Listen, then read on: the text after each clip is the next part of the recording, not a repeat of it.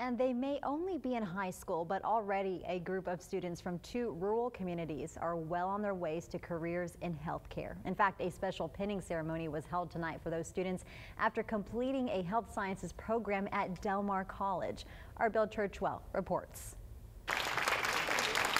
Just like college-age students who pursue healthcare training at Del Mar College, 18 high school students from Freer and Premont ISDs took to the stage here at the Richardson Performance Hall to receive their white coats and pins. It means a lot. It's like a starting point for me. The students completing the 64-hour EKG program thanks to Del Mar's Rural Schools Innovation Zone initiative, which is helping prepare the next group of healthcare workers. The focus is to make sure students from small-town schools have the same opportunity as those in bigger cities. And so bringing out educational opportunities to them in the rural schools areas like Premont, like Freer, like Brooks County and Falfurrias is so important to the kids' growth and academic, opportunities that they'll have. Check this out. Some students will remain in the program to earn additional healthcare certifications, but other students will be entering the healthcare field as EKG technicians as soon as high school graduation. It's the first of 4 certificates that they will attain.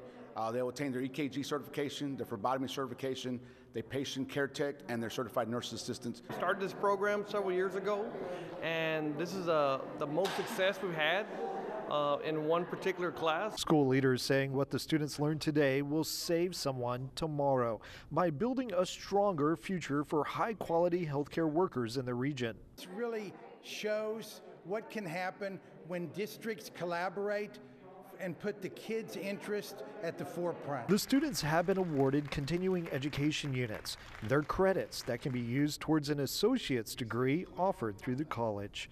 Bill Churchwell, 3 News.